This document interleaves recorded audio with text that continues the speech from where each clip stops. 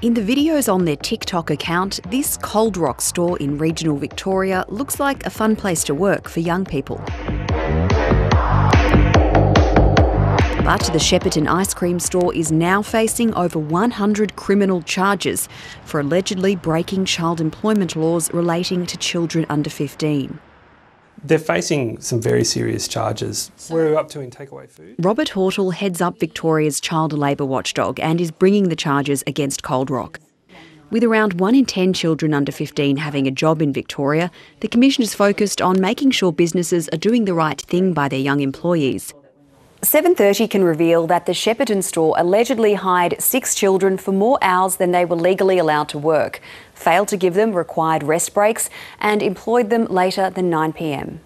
For the employer, they can face fines of up to $20,000 per breach of the law, and we're alleging, into the hundreds of breaches for these businesses. So there's a big liability here for the employer, potentially, and there is certainly a risk to children if the laws aren't complied with. The case will be heard in court next month. 7:30 visited the Cold Rock store in Shepparton and contacted the owner of the franchise, who declined to comment on the criminal charges. Cold Rock's head office also declined to comment. The Child Employment Watchdog Wage Inspectorate in Victoria is zeroing in on the state's rural and regional businesses where they believe child employment breaches may be more prevalent. They're also focusing on some specific industries. We're certainly seeing some trends in the hospitality and retail industries, so they've been a focus of ours over the last 12 months and will continue to be a focus of ours. Also in hot water from the watchdog is takeaway chicken outlet Red Rooster in Wodonga, which 7:30 can reveal is facing 355 charges of employing 10 children under the age of 15 without a permit, failing to ensure they were supervised by someone with a working with children clearance, employing the children for more hours than they're permitted to, and for rostering them on after 9 p.m. 7:30 spoke to the owners of the store, who declined to comment on the allegations. The case will be heard before the Melbourne Magistrates Court tomorrow. I think these big brands, they operate under a social licence. They're asking us to trust their brand and to trust their product. Parents and guardians are trusting them to employ their kids. If you want to be trusted, you have to be trustworthy, and that means complying with the law. In a statement to 7:30, a spokesman for Red Rooster head office said they were disappointed to learn of the charges, which represented a serious breach of policies, and that they may terminate the franchisee's contract. Children are not adults in the workplace. They don't have the same level of stamina. They don't always have the same judgment, and that's why these laws are in place. They're in place to be protective.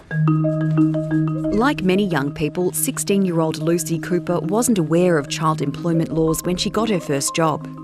I reckon not many people do know the law. They just want a job to earn money and all this, just so they can go do their own thing and buy their own stuff. Lucy worked at the Red Rooster in Wodonga, but she isn't part of the legal action and said she was happy with her time working at the franchise. I'm currently 16 years old, but I started at about 14 and 8 months old. Some days I'd start at 4 after school and finish at about 8, or other days it was a 5 till 10, depending if it was a close. Some days it felt very late, and with school and all that, because I'd be getting home at 10:20, depending on all that, then having to get ready and then go to bed, and then I'd be waking up late because of all of it. Lucy and her mother were surprised when they were told by 7:30 that the restaurant was facing criminal charges. I was definitely not aware, and when I found out, I sort of wasn't really shocked, but I was also shocked at the same time, because it was just so mind-blowing that that was all happening. Children may find themselves not equipped with the skills to ask questions of their employer, to raise issues about their working conditions. As child employment expert Dr. Gabriel Golding explains, laws are vastly different across states and territories. We do have a real hodgepodge of regulation. In South Australia and in Tasmania, the regulation is quite light. So the prohibitions around children performing work occur only during school hours, and work can be done by them at other times. In other jurisdictions, it is the case, for example, in Victoria, that you need to actually seek a permit to be able to employ a child. Dr Golding is calling for a streamlining of child labour laws across the country. I think some sense of harmonisation of these laws would generate some clarity. Commissioner Robert Hortle said there would be little tolerance for big companies whose franchises break laws.